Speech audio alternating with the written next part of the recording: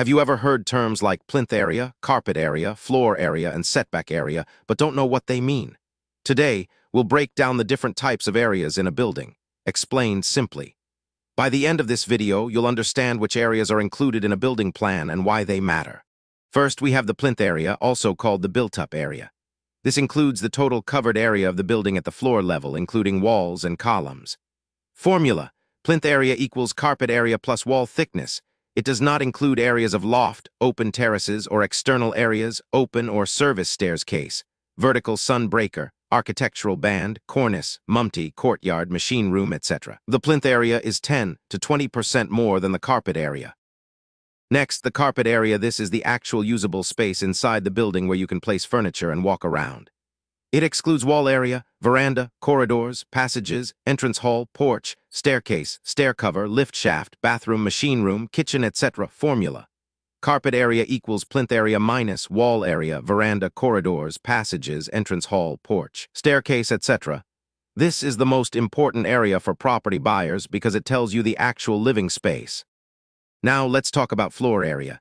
It includes the total built-up area of all floors, including staircases and corridors inside the structure. Floor area is crucial for calculating the FAR, floor area ratio, which determines how much construction is allowed on a plot. Formula: floor area equals plinth area minus wall area. What about the space outside the building? That's the setback area. It's the open space around the structure left for ventilation, light, and safety. Every city has different setback rules to ensure buildings aren't too close together. Formula: setback area equals total plot area minus built-up area.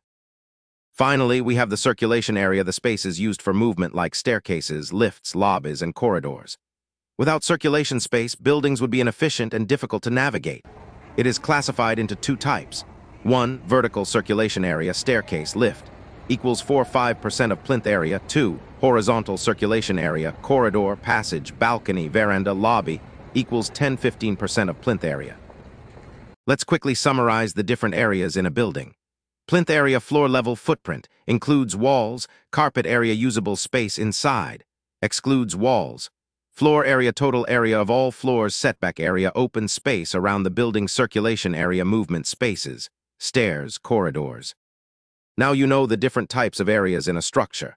Next time you buy or design a building, make sure you check these measurements. If you found this video helpful, don't forget to like, share, and subscribe for more civil engineering content.